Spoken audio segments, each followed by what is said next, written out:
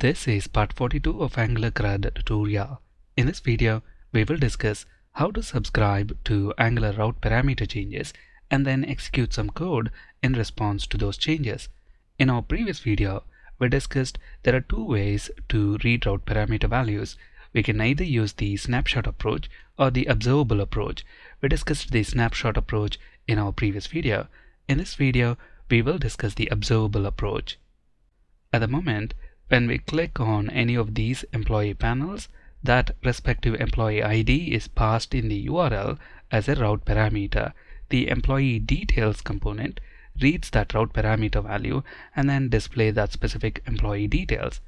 At the moment, to read this route parameter value, we are using the snapshot approach. And this works fine because every time we want to view another employee details, we go back to the ListEmployees component, and from here we come to the employee details component.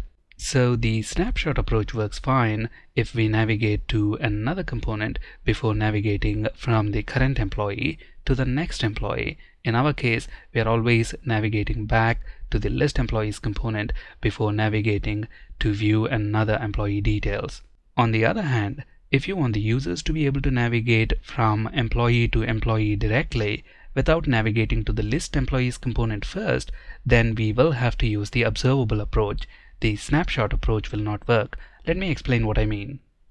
On our employee details component, we want to include this View Next Employee button in the panel footer. So every time we click this button, we want to move from the current employee to the next employee. So in this case, we are moving from employee to employee directly without navigating to the ListEmployees component.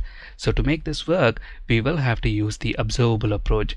Let's actually use the snapshot approach and see how our application behaves. First, let's include this View Next Employee button in the panel footer on our employee details component. At the moment, we have our employee details component view template open, and here is the panel footer div. So right here, let's include the button element, and let's style this button using the Bootstrap btn and btn-primary classes. And the text on the button is View Next Employee. Notice the button is on the left hand side. We want it on the right hand side. So let's use pullRight Bootstrap class.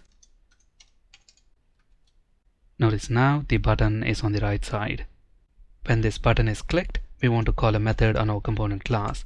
Let's name that method View Next Employee. We don't have this method yet. Let's create it. Let's introduce a private field within our class. I'm going to name it _ID, and this is of type number. We're going to use this private field to keep track of this ID route parameter value. So in ng-on-init, let's initialize the private field instead of creating a separate constant, and use that as a parameter for this getEmployee method.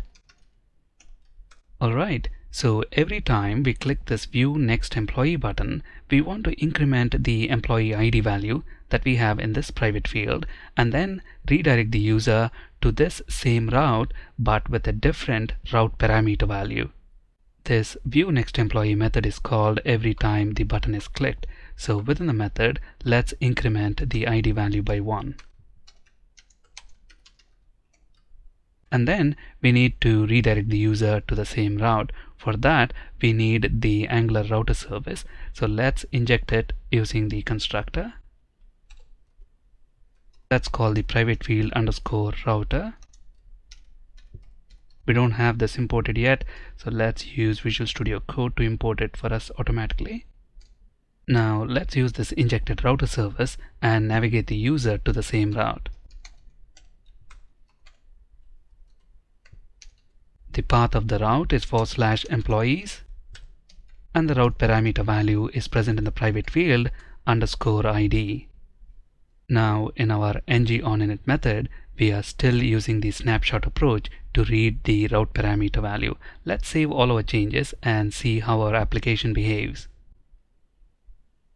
Notice the route parameter value in the URL at the moment is 1, and every time we click this button, the value changes. but the employee details displayed on the page does not change. This is because the code that we have in this ng-on-init is only executed when this component is first loaded and initialized. After that, every time we click this View Next Employee button, the route parameter value changes, but this component is not reinitialized, and hence the code that we have in this ng-on-init is not executed. Now, if you want to react to route parameter changes and execute some code every time this route parameter value changes, then you will have to subscribe to those changes. So in ng-on-init, instead of using the snapshot approach to read the route parameter value, let's use the observable approach. Now on this activated route object, we have the param map property directly exposed. And if you look at the IntelliSense of this param map property, notice the return type, it is an observable. So let's subscribe to that observable. Since we are subscribed now, every time the route parameter value changes, we receive a notification. And when that happens, we want to execute some code. Now, if you look at this params parameter, it's of type param map. So we can use this get method on this object and then retrieve the ID parameter value.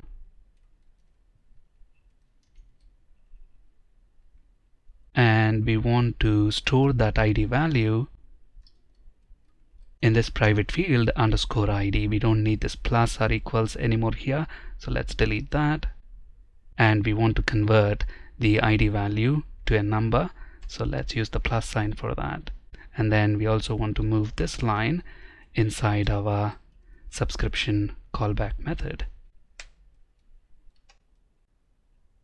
Notice the page doesn't display anything. Let's launch Browser Developer Tools and see what's going on. If we take a look at the console tab, cannot read property department of undefined. So basically this is complaining that the employee object is undefined. That's because if you look at the ID value right here, it is 6. We don't have an employee with ID 6, and that's the reason we are getting this error. If we take a look at our employee service, notice here we only have 3 employees and the maximum ID value is 3. So to fix this, within our View Next Employee method,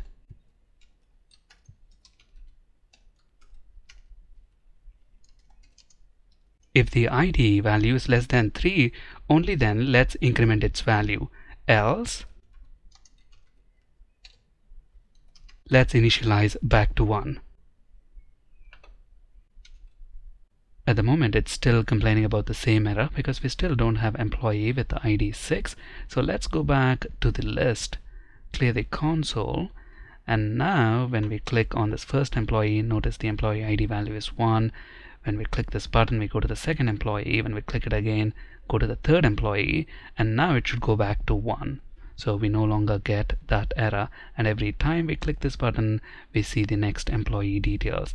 And to make this happen, we are using the observable approach instead of the snapshot approach. Now, in our application, we are using Angular version 5. So I'm using the subscribe method on the param map property. If you are using Angular 2, then you will not have the param map property on the activated route object. Instead, you will have to use the params property on that called the subscribe method. If you're using Angular 4 or above, then you will have the param map property because this is introduced in Angular 4. So when to use snapshot over observable and vice versa? Well, use the snapshot approach if the route parameter value does not change and you only want to read the initial route parameter value. On the other hand, you know the route parameter value changes, and if you want to react and execute some code in response to that change, then use the observable approach. Another important point to keep in mind is whenever we subscribe to an observable, we also must unsubscribe from it. However, there are some exceptions to this rule. Activated route observable is one such exception. We don't have to explicitly unsubscribe from this observable because the Angular router takes care of that for us. That's it in this video. Thank you for watching and have a great day.